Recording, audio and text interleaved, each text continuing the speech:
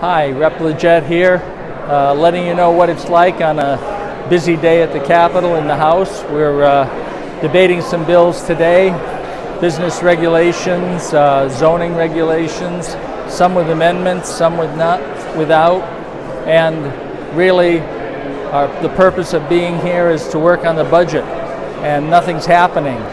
And we're waiting to do two different things. One, to try to close a $250 million hole in the present year budget that ends June 30th, and then to try to find a way to close a $960 million hole in the year that starts July 1st. So we have our work cut out for us and only 2 days left to do it.